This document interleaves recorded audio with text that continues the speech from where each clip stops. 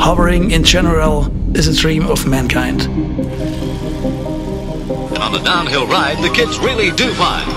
I was always very interested in seeing how my toys work. I dismantled them, looking inside, and maybe that influenced my whole life.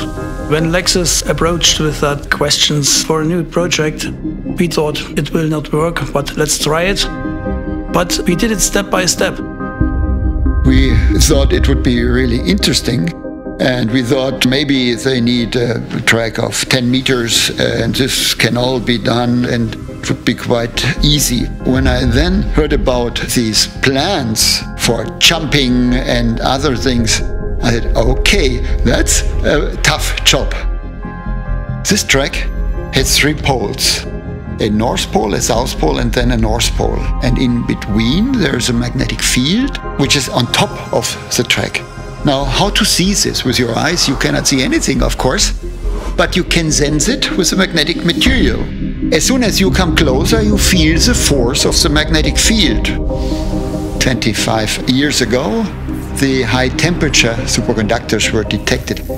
The superconductors inside of the board are made of yttrium, barium, copper oxide. And if you bring the superconducting material at a distance above this track and cool it down with liquid nitrogen, gets its superconducting properties, then this stores this magnetic field and is able to levitate above this track segment as long as it is cold.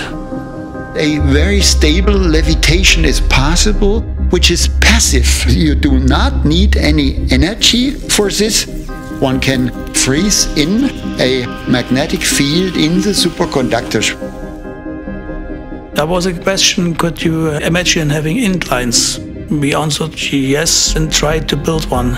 And then came the declines, then came the bended curves in a very small radius. And so things developed. It's a real amazing, fascinating project. We hope to inspire people. This project may show them nothing is impossible.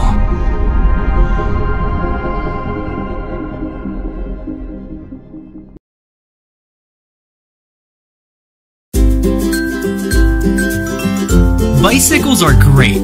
If you use it regularly, you probably had an idea to go electric and make your commute easier. But buying an e-bike is just too much of a stretch, and well, it's just not you, is it? Well, you now have a choice. Make your bike electric, when you want it, when you need it, all in a matter of seconds. With Ruby, your bike becomes a perfect electric commuter, an all-in-one solution with integrated batteries, motor and power electronics, makes steep hills smoother and long distances shorter. No more wondering about where to store your e-bike. Lock Ruby to your bike for a short stop. Or take it with you for a fast recharge. No messy installation, just a small clip-on sensor for tracking how much additional power you need. With multiple sensors, you can install Ruby to as many bicycles as you like. Yes, you can share it too. You can now convert your bike into an electric vehicle for daily commutes, while still having the possibility of a good weekend exercise. Your bike becomes a multi-purpose vehicle. Let's make your daily commute a lot more fun. Ruby, an on-demand e-bike.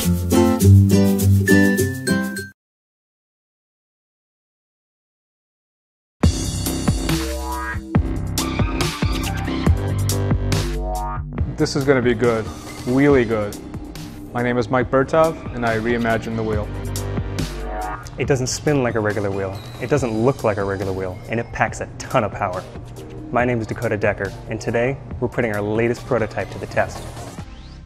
We invented a new type of wheel, a wheel that can house all sorts of components inside the wheel. Anything you want, you can put in. I was watching Tron, and I thought, that is a really cool bike. I really want one of those bikes. So I thought, why don't we put a motor? Why don't we put a battery inside that wheel? And I thought, you know what, let's do this. And I left my job and I started building one. I have zero engineering skills. I have zero engineering background. I gobbled some things together just to prove the concept. I made it out of really heavy, really inefficient materials. The design was just atrocious. Looking at it now, it's embarrassing, but I am very proud of what I was able to do with absolutely zero skills. I showed it around to people after it was done, a few people, and the reaction I got was outstanding. It was amazing. I knew it was a big idea. I'm amazed at how far he got having no mechanical engineering background. He did very well with that. And from there, he found me and our other coworker, Gideon. We're both mechanical engineers by trade, so we had the experience and the expertise and the skills to actually take that initial prototype that he had created and make it into a working version that can actually go on a bike. We removed all the spokes and instead put rollers around the outside, so just the tire is spinning, nothing internal to that. And that freed up all that space to put, the motor, the battery, the controller, all the electronics, everything you need to make an electric bike. You could put anything you want in there. I mean, we have headlights on one of our models. We have, you can put like a TV screen in there to be an advertisement. You could put a coffee maker in there if you want. You can put a cell phone charger. You could put a compartment to hold your phone or your backpack or your books or anything you want in there. As an academic experiment, yeah, we did it. We made a very cool looking wheel, but to actually make it something that's useful, something that people can use on a daily basis, they can afford, this was our biggest challenge. So this bike, we're targeting it's going to go just about 20 miles an hour. It's about 32 kilometers an hour, and we're shooting for a range of 20 miles as well. They're 32 kilometers. If on top of that you want to pedal, which most people who have a bike are going to want to pedal, you can easily get up to, double, triple, quadruple that.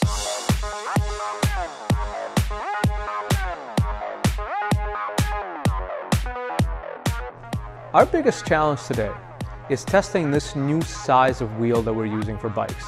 Testing it on different bike frames, and we don't know how it's going to react. The bikes are extremely not standard, so we want to make sure that this works across different riders on different bicycle types. When people see it, they don't know how to react. It doesn't make sense. Everybody's staring. Everybody always stares. It's something funky. It's something they've never seen before. Imagine a wheel rolling down the street that doesn't spin. The looks I get are amazing. When I look at it, it still doesn't make sense to me. There's a lot of surprises, but a lot of fun though. A lot of fun. It performed great. I had a lot of fun riding it on the gravel, on grass. I mean, it performed better than I expected. There's a couple of tweaks. There's definitely a couple of tweaks, but it performed great. And it held up to a lot. That wheelie test, I mean, that thing dropped like 4 or 5 feet straight down there, and it didn't even phase it. I'm really impressed with that. Also the water. I mean, we were kind of worried about having no traction in the water, but it seemed like it didn't even phase it at all. I was watching a movie, and I dreamed up a thing, and I actually did it. That's the most amazing thing. It wasn't just me, of course. It was an entire team, but we actually did it. The dream is actually right there behind me. That's an amazing thing to me.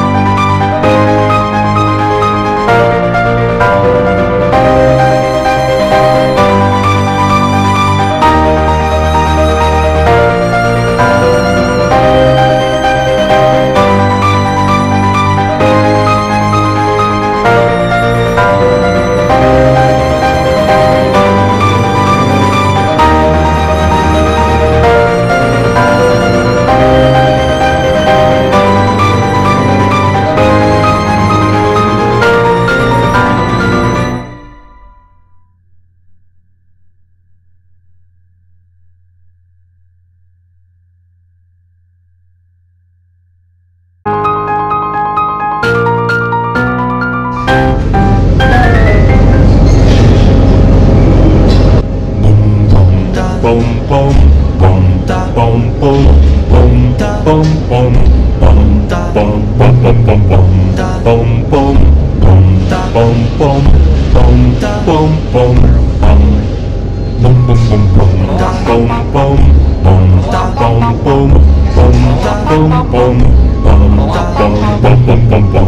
Hey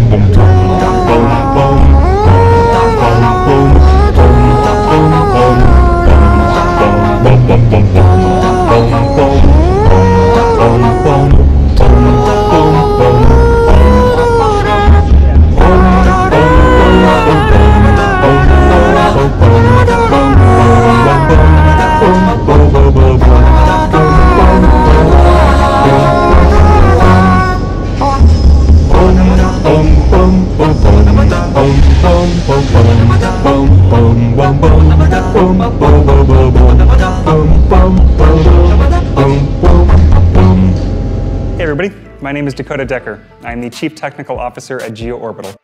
And today I'm going to show you how to install your new GeoOrbital wheel onto your bike. So this is our demo bike. Like most bikes you'd find in a store or in your garage, they have this silly powerless wheel in the front with spokes. Worthless thing. We got to get rid of that. First thing we need to do is loosen the brakes. Then down at the quick release, rotate this lever 180 degrees and twist it counterclockwise a few times until it's loose. Then simply hold the wheel and lift the bike right off it. Nice and easy. Now we'll grab the GeoOrbital wheel and reverse the process. So align the axle with the fork, push down firmly so you're sure that it's seated on both sides. And then take the quick release, just going to spin this clockwise until it's snug, and then take this lever and rotate it 180 degrees. That should take a bit of force to lock it in firmly. Then we can tighten your brakes back up around the rim. So there's one more support point on the GeoOrbital wheel here. This is the torque arm. This is meant to react the force out of the motor, make sure we don't damage the forks at all. So what you want to do is take the entire wheel and rotate it forward until these rubber pads hit the fork. Then take these two rubber straps, wrap it around the fork and back over the torque arm. And the same thing on the back here. These don't need to be really tight, just make sure they're snug. And then finally take your throttle, just pull out a little slack in this line, take the clamp, wrap it around your handlebar, hook it onto the bottom, and just tighten that lever like so. Now to turn on the wheel, simply turn the key here to the on position. Then on the throttle itself, there's a small gray button on the side. Press that and you'll see the lights come on. Now I'll show you how to charge the battery as well. You should have received a charging adapter with your wheel. Plug one end into the wall there, standard wall socket. You'll notice when the battery is not plugged in, there's a green and a red light. Now if we go to the battery now, you want to rotate this little knob here next to the key. That'll reveal the power input. And take this end and plug it right in there. You'll notice now on the charger, the lights have turned red and red. That means that the battery is charging. When the battery's full, it'll go back to red and green so you can know that it's finished. Now you can also charge the battery outside of the wheel itself. So come back here, we're going to turn the key back to off, and then if you push the key in and rotate further, it'll go to this unlock mode. Now you have to remove the key to get the battery out. Grab the battery firmly and pull up, and it should just slide right out the side. So that's the battery there. There's a handle there to carry it as well. And the exact same thing, you're just going to take this side of the charger, plug it into the battery, and notice that it's charging. So you can charge inside the wheel, outside the wheel, on the bike, off the bike, have multiple batteries, swap them back and forth. Very easy. Now we'll just put this battery back in so you can see that process. Same thing as taking it out. Make sure it's still in the unlock position. Start at the top here. You'll feel it latch onto the locking bracket and then push down all the way. Key back in and turn it, and that'll lock it in place. That's it. Your wheel's good to go.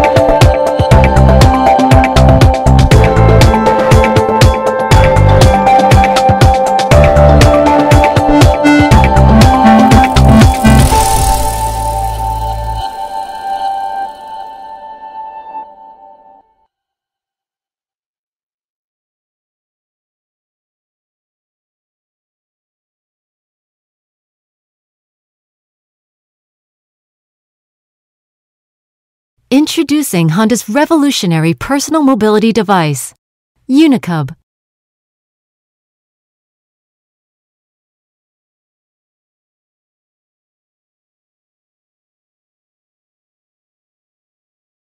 Featuring the world's first omnidirectional wheel system, Unicub is able to move forwards and backwards, side to side, turn in place, and corner. Honda has taken the balance control technology it developed in its robotics research to the next level, providing riders with comfort and confidence. Unicub is easy to control. Simply shift your body weight and Unicub's incline sensor detects the direction of the lean. Unicub also calculates the speed intended by the rider, making quick, nimble movements possible. Featuring a compact design, Unicub makes it easy for the rider's legs to reach the ground and maintain a comfortable height with pedestrians. Weighing just 25 kilograms, Unicub has a top speed of 6 kilometers per hour and a range of 6 kilometers.